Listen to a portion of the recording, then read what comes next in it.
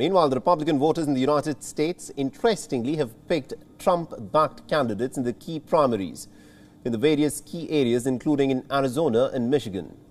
And this showed the grip that the former president has in the party. A Trump-backed candidate also secured nomination for governor in Kansas, where voters had previously voted against restrictions on abortion. Our next report gets you all the details.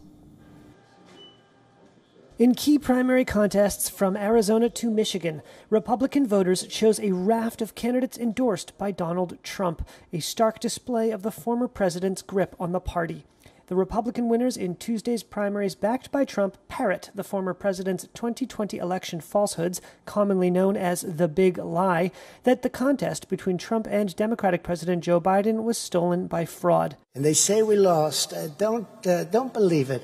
Among the victors, Mark Finchem won the nomination to run for Arizona's Secretary of State, a position that would give him enormous sway over the conduct of elections should he prevail against his Democratic opponent in November. Finchem attended Trump's infamous speech in Washington on January 6, 2021, where supporters of the big lie rallied before marching to attack the U.S. Capitol in a failed effort to prevent Congress from certifying the results of the 2020 election. Also in Arizona, the Associated Press reported Blake Masters secured the Republican nomination in the Senate race. Masters has Trump's endorsement and the backing of tech billionaire Peter Thiel. He's also pledged to work to impeach U.S. President Joe Biden and prosecute Dr. Anthony Fauci, the U.S. government's top COVID-19 expert. In Kansas, the state's Attorney General Derek Schmidt, endorsed by Trump, secured the Republican nomination for governor. And in Michigan, Republican Representative Peter Meijer was defeated by far-right challenger John Gibbs. Meijer was one of only 10 House Republicans who voted to impeach Trump for inciting the U.S. Capitol attack.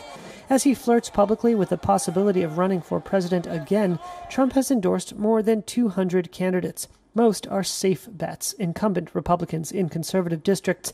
But even in competitive races, many of his candidates have prevailed. Some political analysts tell Reuters that Trump-backed candidates who support election falsehoods and downplay the violence of January 6th could imperil the Republican Party's hopes of retaking Congress in November. A Reuters Ipsos survey from July found just 34% of the U.S. public views Trump favorably, compared with 60% who view him unfavorably. WION is now available in your country. Download the app now and get all the news on the move.